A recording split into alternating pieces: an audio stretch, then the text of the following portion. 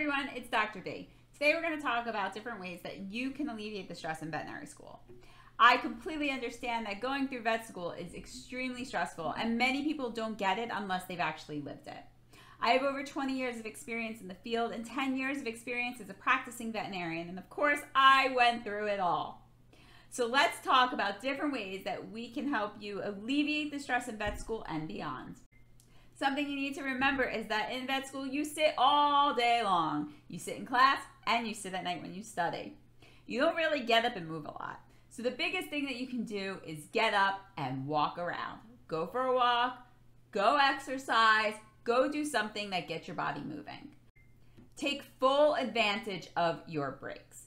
Now, I would tell you, if you were a veterinarian already, take vacation, take breaks, get away, and don't answer that phone. But as a student, we know we can't take breaks during vet school, and especially in clinical year, it's even hard to get a weekend off. So take full advantage of your breaks, whether it's summer break. If you go to the schools that are all year round, then the in-between semester breaks. But do what you want. You want to stay wherever your school is and hang out and just have fun? Great. You want to go home and see your family and friends? Wonderful. You want to actually go on vacation? Go. Do something to get your mind off of everything so that way you can come back refreshed. This one is actually for everyone in vet school, but also beyond. Stay out of the drama. In veterinary medicine, we are all type A personalities and we are very strong. So it is important that you stay out of the drama. The more drama you're involved in, the harder it will be for you to study and continue on. And it definitely can mess up your studying. And this also goes for after vet school. When you're in the hospital, you have to stay out of the drama.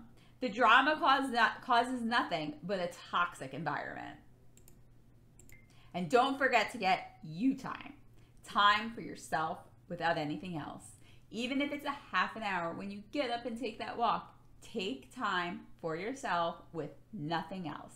No schooling, no video, no audio, headphones with your lectures going on, nothing. Just whatever you want to do. That is a great way to reset the clock in your head. And you should absolutely do this daily.